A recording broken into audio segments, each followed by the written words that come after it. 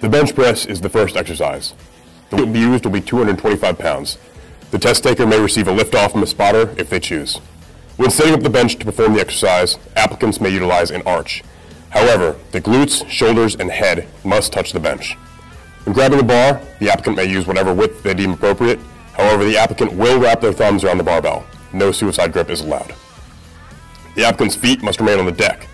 Once the weight is unracked, a proper rep consists of controlling the barbell down to the chest, touching the chest, and then pressing the bar off the body until the elbows are locked out. The applicant continues this process until they reach failure, at which point they will rack the weight. Applicants will not bounce the barbell off the chest.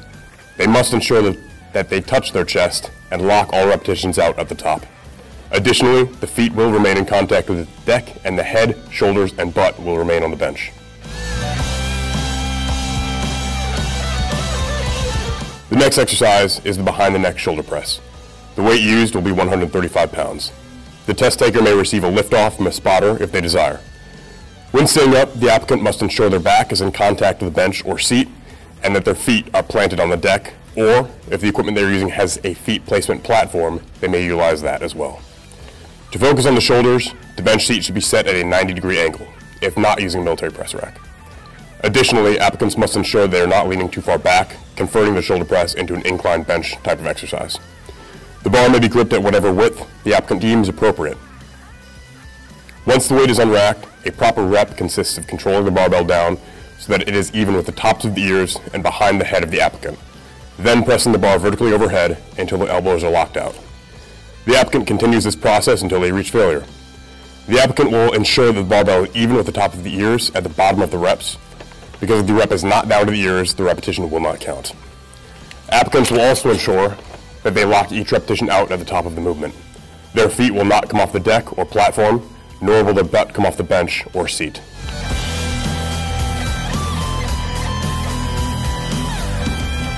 After that, the applicant will move on to the strict barbell curl.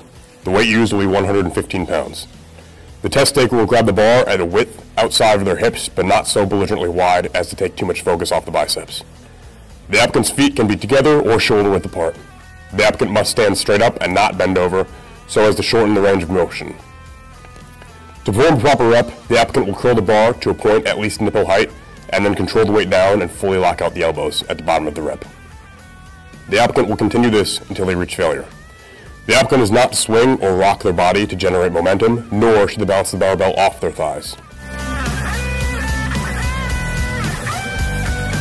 The last exercise is the barbell back squat. The weight used will be 315 pounds. The applicant may utilize a belt for this portion of the test if they so choose. The applicant may use whichever hand grip, width, or foot width they deem appropriate. Once the applicant unracks the weight, they will complete as many reps as they can until failure, at which point they will rack the weight. A proper rep requires the applicant to descend into the hole until the crease of their hips is even with or below the top of the knee. At this point, the applicant will drive themselves up out of the hole and stand straight up. Not squatting low enough will cause the rep not to count, so no quarter rep or half squats. Again, the crease of the hip must be even with or below the top of the knee joint. Additionally, applicants must ensure they stand up and lock each repetition out.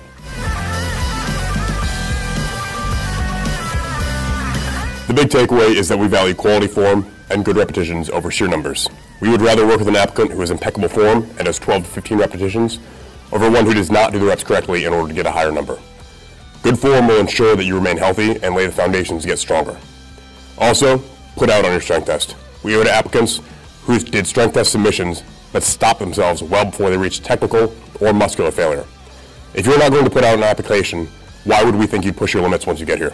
There are no shortcuts to hard training, attention to detail, and effort. This is the Body Bear Strength Test. If this opportunity interests you and you believe you have what it takes, reach out to us at the contact information listed below. Hoorah, Marines!